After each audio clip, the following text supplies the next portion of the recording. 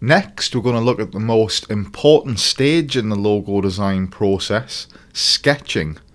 It's the sketch which establishes how the logo will ultimately look.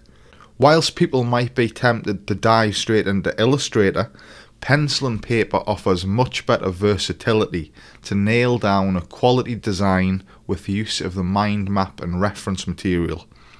Don't worry if you think you can't draw, since logo design can spawn from the most simple of concepts and the most simple of drawings. So let's take a look at how we approach the sketching process.